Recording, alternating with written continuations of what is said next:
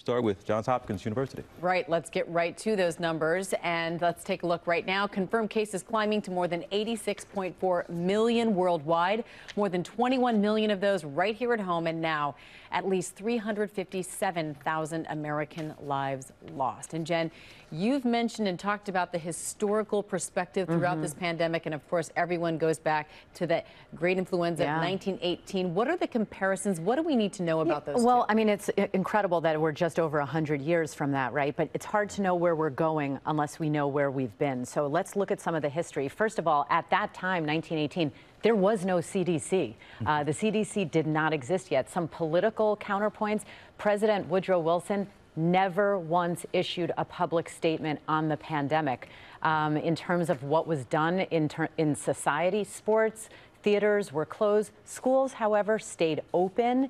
And the Surgeon General at the time, this is fascinating, you guys, still recommending hand washing and avoiding crowds. That hasn't changed, but also recommended avoiding tight clothes, tight shoes, and tight gloves, because the thinking was that your natural immune system needed to expand, so to speak. So we've progressed a little from that. Okay, so that's complete hogwash. Okay, that's not a thing. Okay. We've learned a little since then. I know I had some pants that were a little tight, so I could get rid of them.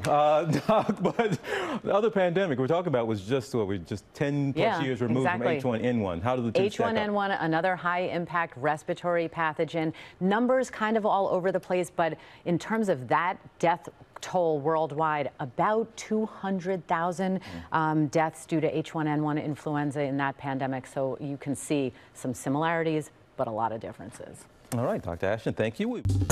Well, hey there, GMA fans. Robin Roberts here. Thanks for checking out our YouTube channel. Lots of great stuff here. So go on, click the subscribe button right over here to get more of awesome videos and content from GMA every day, anytime. We thank you for watching, and we'll see you in the morning on GMA.